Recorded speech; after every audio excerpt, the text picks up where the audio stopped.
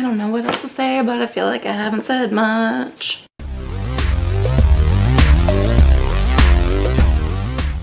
Hey, it's Sue in the restricted section.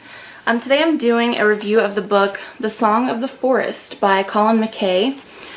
This is a random one that I picked up at that library sale that Megan and I went to a while back.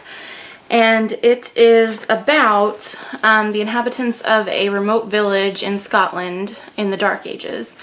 And it's got a lot of like fairy tale, folk tale, magical-esque stuff to it. And this village comes under attack from some invaders. And so they send all their men out to fight these invaders, and their men get slaughtered. And so the rest of the book is the remaining villagers, which are all women and children and like the not able-bodied men, are trying to not only, you know, keep the village going, but also they're anticipating these attackers' inevitable return to the village to, you know, rape and pillage and plunder and all that. So the village priest decides to build what's essentially a golem, which is like a protector, and it comes to life and protects their village. But and he speaks to God about this. God's the one who tells him to do this, but God also specifically says, you know, you must only use him for this purpose. I guess maybe I should mention, obviously I was inspired to do a sort of woodland sprite look. I don't know. I thought it'd be fun. Yeah, this book is beautifully written, I thought. It is, the author's a poet, and you can definitely tell that reading it. I almost said the lyrics. The writing is just very lyrical and beautiful. In fact, I'll read you guys this is the first paragraph of the first chapter. The straths of Scotland were made by giants thousands of years ago, before the time of man. They carved them out with plows of ice harnessed to the rushing white clouds. Then they strode over them with storm pouches full, scattering grains of snow on the yawning rocks, and the snow sprouted from the rocks as water. Down every cliff and hill face it leapt singing, and wherever it touched the gritty soil seethed into life in 1,000 glens.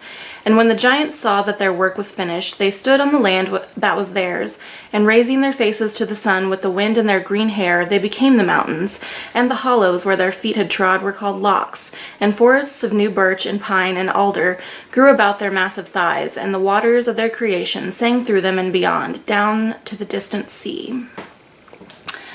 Yeah, and I read that and I was like, wow. I mean, I think that's gorgeous imagery. It also sort of sets the tone. I didn't really know what I was getting, what to expect with this book, because like I said, it was just a random one I picked up and thought sounded interesting. But it is very like magical and fairy tale and folk tale-esque. And like I mentioned, it does draw heavily from the Jewish legend of the golem. But it is just, I mean, I felt like there was times reading this where I felt like I was in the middle of like an epic power metal song or something. Or like a folk metal song, because just the way he describes the battle, the way he describes the forest, the way he describes when they're building this golem, or the soldier as they call him. They call him something beside, they don't call him a golem in here.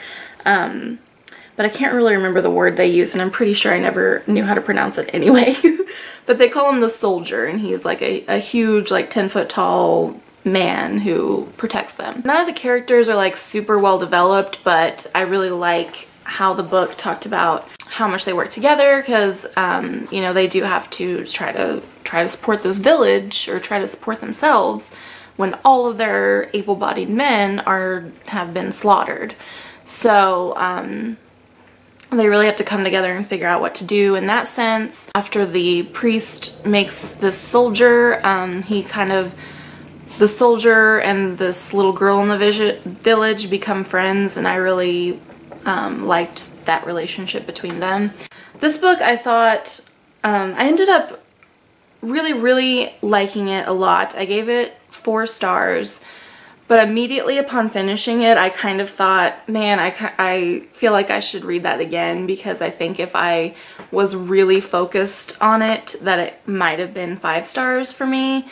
Because it was, in the beginning especially, I wasn't super focused on it.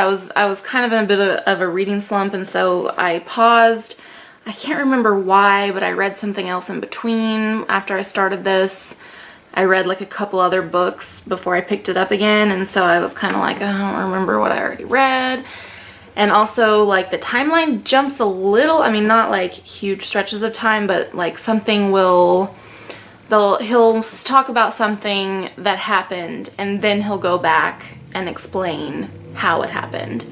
So not everything's chronological. Also, some of the language used was, you know, it's set in Scotland in the Dark Ages. They used a lot of words that I had never heard before, so that was a little bit difficult as well. This book ended up being a lot more than I expected. I don't know if you could categorize it as magical realism, perhaps.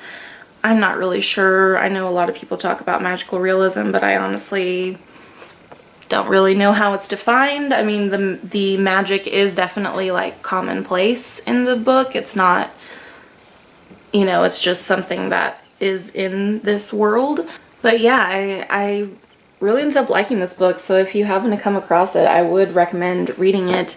If you're someone who likes really straightforward writing, you might not enjoy it. It is a little flowery, like, you know, I read the passage to you guys. The whole book is written in a similar fashion. Once you get into, you know, talking about the people in this village and what's going on there, it's not quite so flowery and such, but there are, you know, bits of that throughout. So if you're not into that kind of thing, you probably won't like it, but I am into that kind of thing, and I really, really enjoyed it.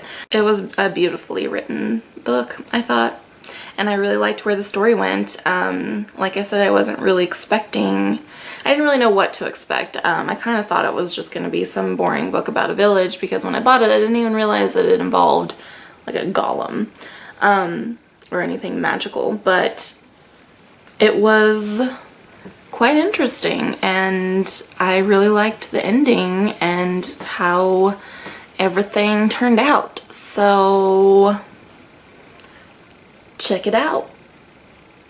You guys who are really into keeping your books super immaculate will probably really cringe at this, but I accidentally bent the cover in half. Oops, so now it's got a big old dent down the center of it.